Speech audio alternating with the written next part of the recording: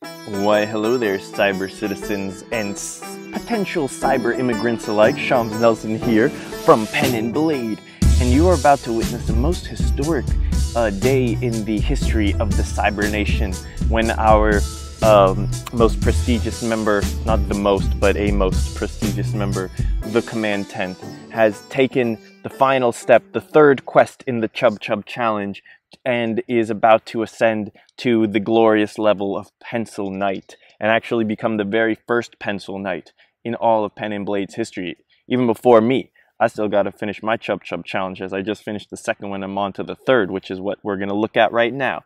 And so once you've completed the third chubchub challenge, then you basically pretty much become a Pencil Knight as long as you pass the challenge. And for now, the barrier of entry is pretty vaguely defined. But let me tell you what he had to complete. First off, he had to draw 3 portraits. This is a secret challenge, so I don't know how long it's going to stay secret, I guess, starting now. He had to draw 3 portraits of different members from the Cyber Nation community. So there I am. And then we've got Skeletor and we've got Molluscoid. All right, we're going to get to that in a second. That was the second part of the challenge. And then the third part of the challenge was to create a map and use these 3 portraits and to create a in his case the CommandTent verse, to create a world within the CommandTent verse where these glorious people reign as leaders. So let's go ahead and start reading this, and at the end of this video you're gonna witness me ascend him to the role of Pencil Knight right here on this video. It's crazy. I know. You guys must be, your heart rate must be at an all-time high right now. So world building, Jungle's End Island. And you can check this out for yourself at commandtent.wordpress.com if you are intrigued. And check out his other posts and all that good stuff. An entry for the world building channel from Shams at Pen and Blade. The requirements included drawing original characters based on people in the community Discord, creating an original map, and writing some lore tying it all together. I give you Jungle's End Island. I don't know if that's a theme song for real. So what do we got here? Let's look at this. We got some forests. We've got these interesting holes or sinkholes or pits or something in the middle. I'm curious to see what that ends up being. I love this map, by the way, and I like how the river on the left side comes out from right between the mountains and also in some other spots. That's a nice little touch because I think it's a realistic way of portraying them. And this little town down here, okay, in a cute little bay. I would love to live there. There's a castle by the lake, and kind of on the edge of a pretty scraggly looking forest. Is that a scraggly leafless forest? I don't know. We're about to find out. Jungle's End is a small subtropical island covered in dense humid jungles and rolling hills, all of which are looked down upon by the small mountain chain that runs down the middle of the island.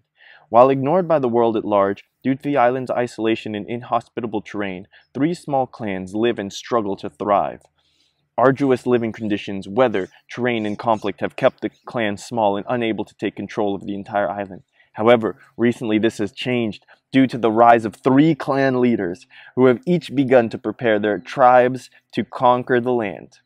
The future of the island is uncertain beyond the knowledge that it will be fraught with war and bloodshed. Oh, it's certain. Oh, it's certain. Because I'm gonna win this one, baby. I'm taking the gold. My clan, living in an interconnected network of caves in Red Granite Glen, the humanoid wolf people of the Blood Clan have developed a culture revolving around the hunt. And I gotta tell you how he came up with this picture of me. He Googled all our names and then used that as inspiration. So what comes up when you search Shams is shams. Like sham is a pillow cover, I believe, and shams are the plural of that. So that explains the pillowy shape. I'm not sure why I'm a werewolf. So let's see, where was I? Being of unknown origin and the only native people of this island, okay, they know that the land better than any others, yet remain satisfied with their control over the mountain caves. That's true. I wouldn't need to have the whole island. Why would I? That's just greedy.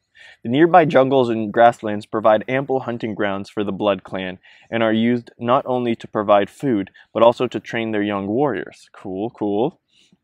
For generations, the Blood Clan has been happy to hunt and fight for seniority amongst themselves, not worrying about outsiders as the clan grows.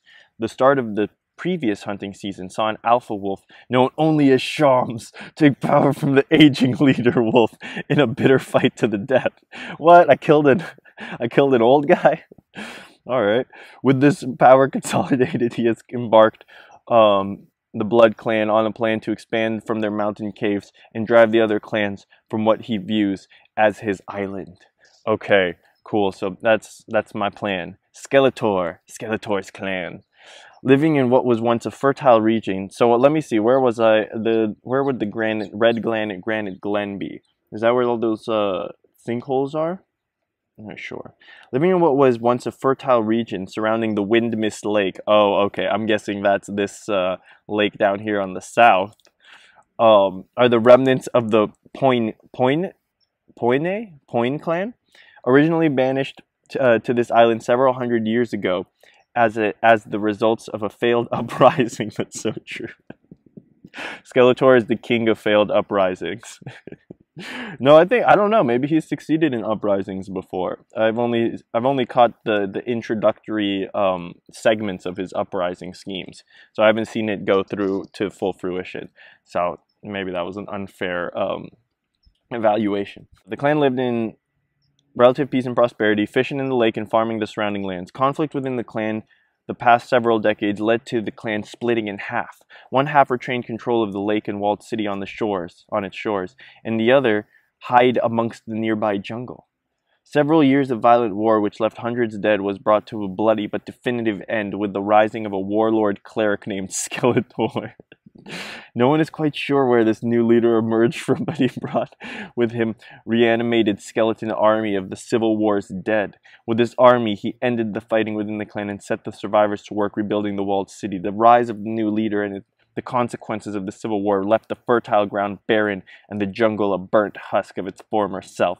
Now from the ashes of this clan rise a Skeletor army bent on conquering the island. So down here you could see the destruction, those trees, and he did a great job also doing the making it jungly. I like the more spiky trees and spiky edges on the forest kind of give it a more jungly vibe. I might have to snatch that idea. And then Molluscoid, and I forget, he told me why Molluscoid looks like that, but I forget why. The Carapace clan had arrived on the shores of the island, so they're outsiders. Not long after the Poin clan they're both outsiders, that's right. I am the only true heir to this island, man. My peoples, the wolf peoples. Amidst a massive storm that drove their caravan of ships into the island's rocky coast, the survivors quickly gathered what remained of their ships and supplies and set up a small colony in what they later named Rescue Bay. Oh, so this is his small colony down here. That makes sense. So I'm guessing that these holes, or maybe my wolf people live inside underground in these holes, in these sinkholes, caves kind of things. Unsure of what island they landed on, but impressed with the bounty of the island's waters and protection of this bay, they decided to stay. The clan prospered and multiplied quickly as they reaped the many rewards of the ocean provided for them. Using the unusual wood of the jungle trees, they built impressively strong ships that could handle the rocks and storms that frequented the coast of the island. The discovery of a special clamshell that could be used for many different purposes, the most important of which was medicinal, furthered the prosperity and growth. Man, these molluscoids are really, they're gonna be yeah, man. They're standing in the way of my conquest. As they grew in size, they quickly circumnavigated the island and came into contact with the other clans. This contact, while seeming unnecessary to some, was escalated to possible conflict when the new governor, Molluscoid, was elected to the seafaring people. Molluscoid quickly restricted the trade of the clamshells to outsiders and began to set up the Carapace clan on war footing for what he claimed was an inevitable war with the other clans that inhabited the island. Oh man, you guys, this is an intense conflict brewing. I want you guys to let me know in the comments who you think is going to win this epic battle and by what means. Shams and his army of wolf people, Skeletor and his army of skeletons and humanoids, or Molluscoid and his clan of industrious seafaring mercantile people. All right, so I mean, this is an excellent. TheCommandTent has done an excellent job passing the third of the chubchub challenges. So let's go ahead into Discord and we shall give him the honor he deserves. All right. Roles.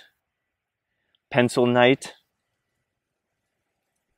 Oh, wait, wrong way. Members.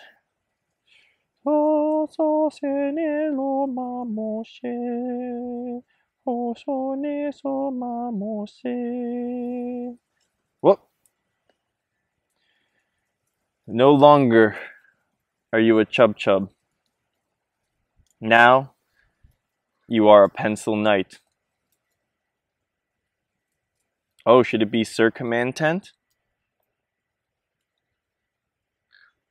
I'll have to discuss this. I think people should be in control of their own nicknames. Save. It has been done.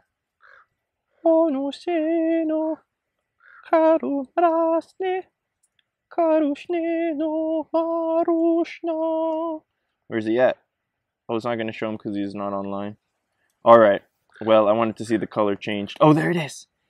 The beautiful golden brown of the Pencil Knight. Golden orange. Alright, you guys. That's it. Go check out his blog post if you want to read up on it more and give an in-depth, your in-depth evaluation on the battle to come. And if you want to become a Pencil Knight, if you think you can pass the 3 chubchub challenges, the first challenge is to draw 3 pages of expressive skulls using the fantastic anatomy video about expressive skull drawing. And if you can just go ahead and do that and come into our Discord and send it to me. And if you do, then I shall reveal to you the details of the second challenge. And until then, peace, God bless, and stay fantastic, everyone.